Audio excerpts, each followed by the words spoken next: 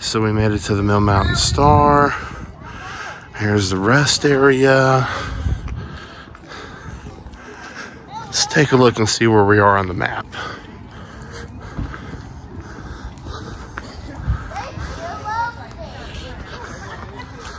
A little bit of a drop, but we are here.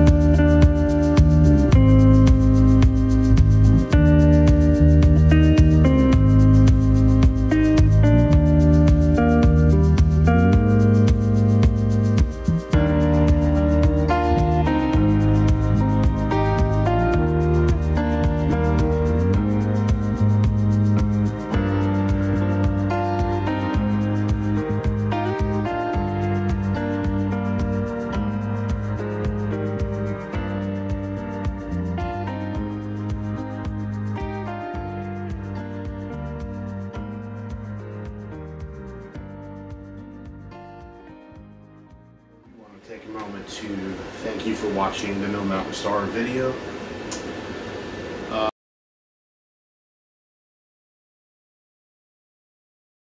We want to touch base on a few things that they offer,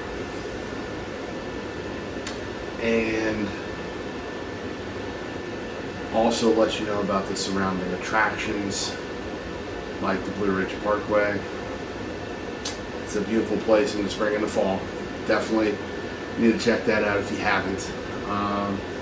It goes across 4 or 5 states, I believe is what it is.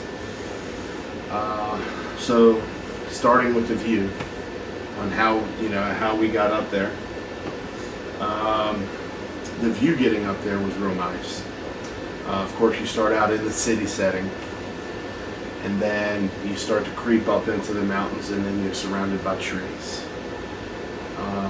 You get an amazing view about halfway up off to the left, which we weren't able to get pictures of. Maybe in the fall we can revisit that when all the leaves are off the trees. There are several things that you see along the way other than the wooded nature. About halfway there, we saw some really gigantic bicycles that a local artist, I'm assuming, has made. That's right at the entrance to go up into the Mill Mountain area. As you make your way up, there's a visiting center not too far from the entrance. It is gated, so they do close it from time to time, especially during inclement weather, like during winter. If it's raining a lot, I believe they close temporarily. So once you get up in there, you can go to the visiting center. They definitely have a lot of information there. As you start to go up, there's a exit to where you can get off and go to the picnic area where you and your family can picnic, enjoy the surroundings and the views. They do have rest areas with bathrooms and things like that. So that's always a convenience thing. And if you keep going up, you'll pass the zoo, which is up on the left just before you get to the parking lot for the observatory.